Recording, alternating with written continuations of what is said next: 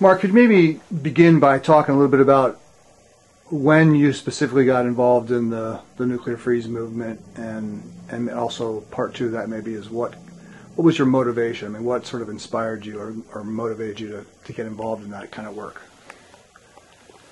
Before the freeze campaign, the whole anti-war nuclear weapons campaign around Hiroshima and Nagasaki was big. We had Dr. Helen Caldicott come to town. The whole Physicians for Social Responsibility movement, and we had a local chapter of that, and we couldn't get enough physicians, so I was the treasurer, a secretary of the local Physicians for Social Responsibility. And we did have a good organizing strategy to try and reach out, and before the freeze campaign really took off, we had Artists for Social Responsibility, we had Architects for Social Responsibility, a lot of other professions that grabbed a hold of that same concept. But it was a lot of showing Helen Caldicott's movie and the impact of the nuclear weapons on the human psyche and physical. There was a very powerful movie we showed all the time in schools and churches on Hiroshima and Nagasaki, and then after that, Dr. Caldicott's movie.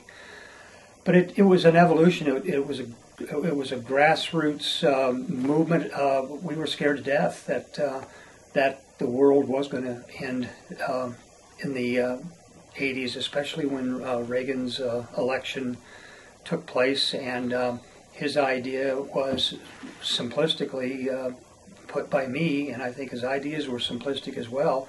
We're going to just drive the Soviet Union into the ground economically by outspinning them and out-armament them and threaten them with the mutual assured destruction, and threaten that we were going to use the nuclear weapons. And that had a groundswell of, first of all, disempowering us, but then the groundswell was that people took that back. And I can remember going to international conferences on development issues and hunger, world hunger issues. And there was strong discussions about the nuclear freeze campaign as a way of stopping that strategy of Reagan building up the nuclear arms race. And so it started at an international level. I was at international conferences in Helsinki and in Helsinki and in Lake Balaton in Hungary, outside of Budapest, and in Oslo with the International Coalition for Development Action. But at those conferences on development issues was a groundswell of sharing about organizing a nuclear freeze campaign internationally, and it moved through the peace movement, the International League for Peace and Freedom, the American Friends Service Committee, local and state organizations, international state and organizations, cross racial and class lines, and a lot of labor movements were picking up on it, on the swords into plowshares kind of issues, and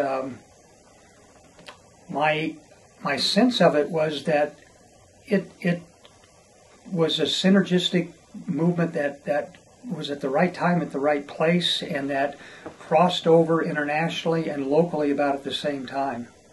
So what, you were talking late 70s that it came to kind of Grand Rapids?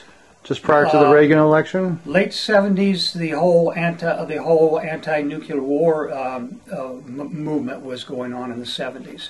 And that's when Caldicott and the Hiroshima work, and I think her name was Barbara Reynolds. She was a Quaker and connected with the University of Michigan, and she and her husband were in Hiroshima just weeks after the bombing, working with the U.S. government to research medically what were the effects on the human beings from that, and that changed their whole lives. And she was networking with a very powerful movie on Hiroshima. So that was the precursor or the grounding that built the concern before the nuclear freeze issue. Seeds were planted in that fertile soil. Okay. So what was the focus of the organizing in Grand Rapids in terms of the freeze? And maybe if you could speak a little bit about what kind of tactics you were using to sort of further the goals of that organizing locally. Well, it was, we had a statewide committee. It was coordinated through the Michigan Council of Churches and the different religious entities. And I was on the executive committee and went to Lansing on a regular basis. And then we broke it down into congressional districts, and there were local headquarters and local offices throughout the state. We were trying to take advantage of the diverse peace movement throughout the state and give them a unifying focus. And each one of the organizations continued on their own tack of how they were expressing their concerns on nonviolence or other human rights issues, but we all coalesced around the Nuclear Freeze campaign specifically to put it on the Michigan ballot, Proposal E, to let the public have a voice, because we felt fairly voiceless.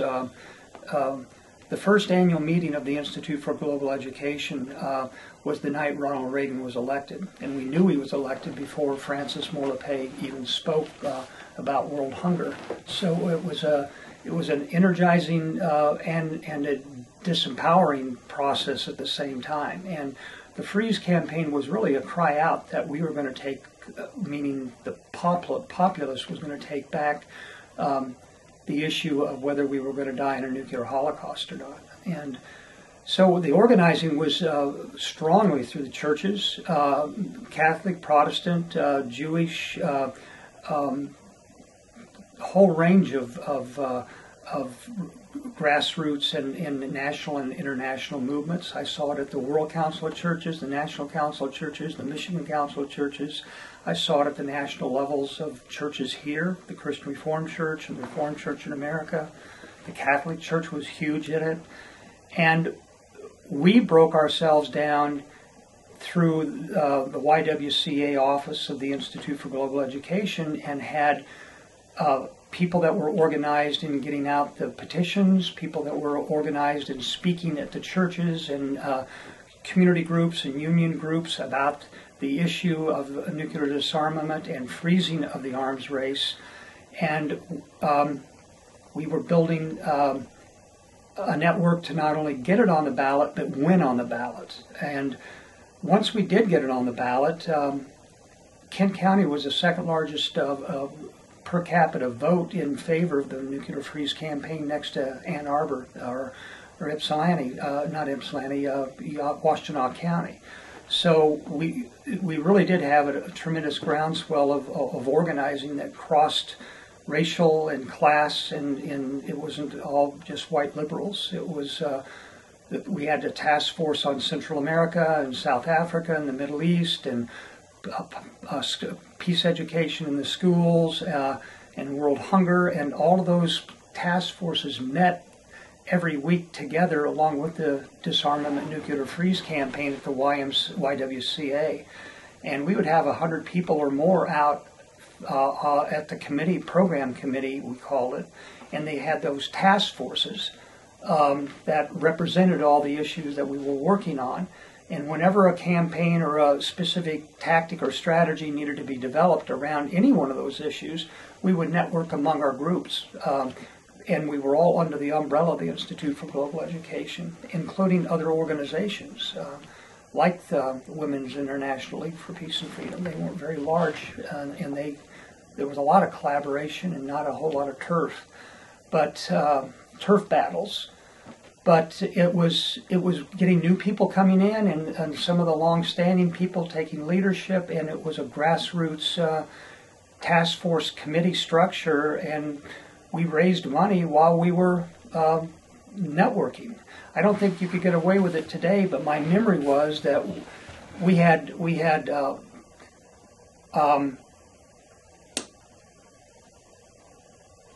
little placards, or when you cook, what is that called? When you put on your Aprons? Your aprons.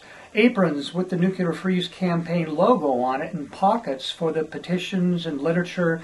And whenever they would go out to the different strategic places to get the petitions, then we would ask for donations. And I think it was a donation of $1 per signature. And we were not only paying for the printing and the networking, but we were getting ready for the media campaign. We had a radio and television campaign around the Nuclear Freeze campaign.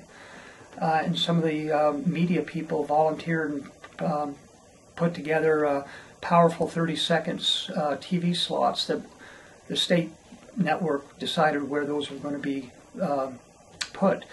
And then there were some national strategy meetings. I can remember organizing people going to Washington, D.C. and New York on strategy meetings as well. And that's when I realized how geographically how big Michigan is. When we tried to organize a busload from Michigan to go to Washington, D.C., it's as far from Marquette, University up there, to Detroit as it is to Detroit to Washington, D.C. So it was a big issue to try and pull the whole state together. But we got, my memory is over 370-some thousand registered voters signing the petition, got it on the ballot, and we won the ballot and were able to go to a whole delegation with the United Nations in New York. I think it was in 1982, where we presented the petitions to the United Nations, along with an international groundswell. There was the mayor of Hiroshima there, and people from all over the world that were there giving their petitions. So it was, I can remember even going down the street from the United Nations headquarters of the United Methodist Church at 777 UN Plaza, and going in and meeting with the Russian delegation to the United Nations and their equivalent to our Secretary of State, and lobbying them on the Nuclear Freeze campaign. So it was